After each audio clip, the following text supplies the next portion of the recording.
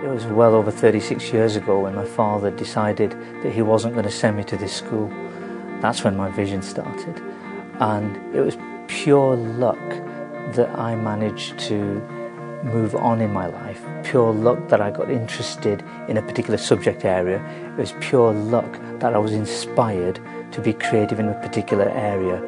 And that led me to think about my professional practice when I finally became what I wanted to become, which was a chemistry teacher. And that was to eliminate this idea of luck, to empower people within a community. The mission at Essa Academy is simple. It's all will succeed. That's not some and can, it's all and will. As professionals, we've been charged with a very special responsibility.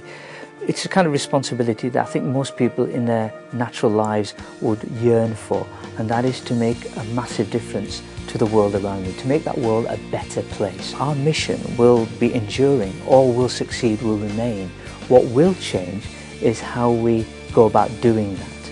But on top of all of that, technology is converging to become so much more interactive and around the individual. It's so much more personalised. So what I see is the technology getting better and better and better, enabling us to personalise further and further, which will enable the social capital that's built up and the outcomes produced so that our young people succeed to go on and make a difference from generation to generation. The key focus was around learning. Our motto is all will succeed.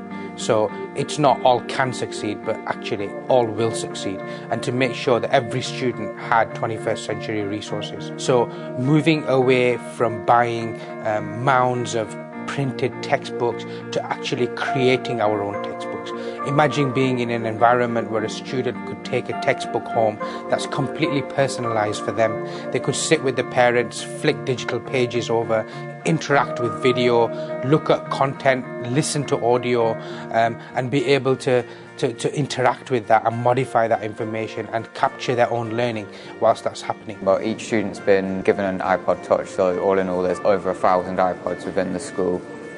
Every member of staff has got an iPad too, and there are some that are in cupboards for lessons, so there's around 400 plus iPads within the school. But the iPod's the most crucial one because it's the handheld device which is enabling our future. One of the key aspects around the hardware was to make sure that we had a wireless system that was robust, that covered the academy completely, both internal and external areas. We've got the student mobile devices that run off there. We've got the portable devices, the iPads that are used in classrooms and by teachers that work off there as well. So this means that actually the wireless network has to be robust. It has to allow access. It has to be seamless, and that's why we went and installed a Merus wireless system. Merus Networks met Abdul Chauhan at Learning Without Frontiers in January 2011, and it was very clear that Abdul had an exciting vision for the delivery of teaching and learning using Apple technology. Merus Networks has enabled that, and visiting the Academy today, I've seen engaged students, I've seen excited students, I've seen enthusiastic teachers and directors, and what they've achieved here is nothing short of fantastic. Because the whole school's wireless, it enables us to be able to learn anywhere. So we don't have to be in a classroom or in a library. We could be doing work in our restaurant whilst we're eating our dinner at lunchtime. It is really reliable. For example, in my lesson today, because everything was already built into this one iPad, I could project it and have more time for the students rather than worrying about books, paper and everything else. They had some work to do them in their books, mainly use on the iPods, make the notes, they carry it around with them, an excessive amount of information, easily accessible. Well, when you're doing your work and you're using apps on your iPod, and when your teachers might like your work and they want to show it to the whole class, and normally in a book everyone can't see it, and your work you can send it to the TVs and the Apple TVs in the classroom, everyone can see it on the big screen. So typical activities we would do in PE would be to analyse performance, where you could find the perfect model on, let's say for example, a YouTube clip that could be displayed and played to the entire group. and then each individual student could take turns to record their own performance, and then we could marry up the two, and the feedback was incredibly positive. One of the key things is we begin to see a huge amount of creativity, both from teachers and from students as well. Teachers in the fact of how they're actually using technology and how they're capitalising on learning. Students have got iPods, we've got iPads, we've got the MacBook Pros, we've got the MacBook Airs.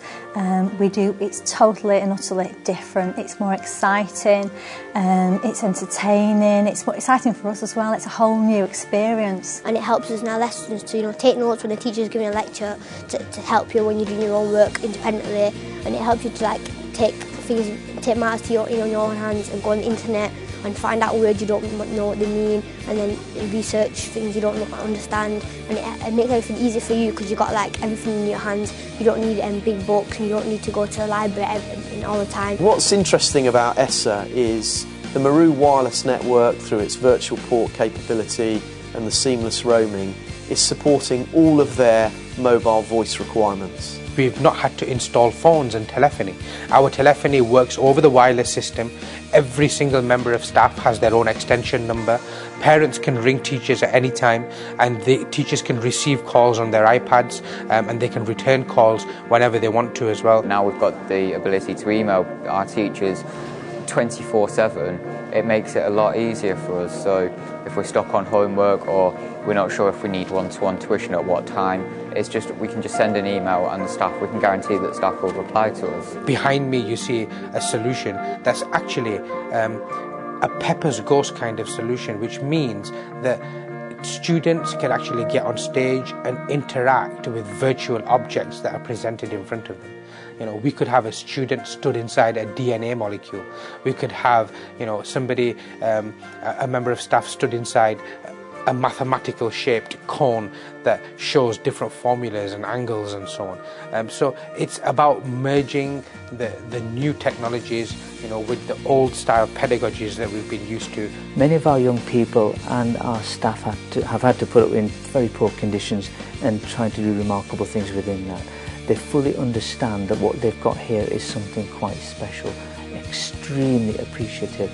And in terms of the behaviours that I've seen that have changed, is a massive rebuilding of positive relationships, a mutual respect and a general understanding of the business-like manner. And that just produces this bright, vibrant, exciting community, which is amazing. You see children running into the academy in the morning. You don't see them running out at the end of the day. Many of them you can't even get rid of, even when you want to shut the doors. And that tells you a lot about how proud people are about where they work. It's there in the future, and it's brilliant. I don't want to go to anywhere else. I want to stay here because of this new building and all the technology and everything, the iPods, the iPads, the iMacs, the MacBooks, everything in the school. What makes me want to stay here and not go to any other high school.